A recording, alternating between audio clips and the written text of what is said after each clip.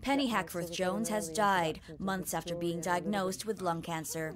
The American-born actress was brought up in Australia and became one of film and television's most recognizable stars, appearing in such hits as Cash and Company, Homicide, Matlock Police, Mao's Last Dancer, and of course, Muriel's Wedding. No, just a minute. You can't come in here and threaten brides. I don't care how unfortunate you are. In 1989, she also penned a biography about her great-grandmother, Australian writer Barbara Bainton.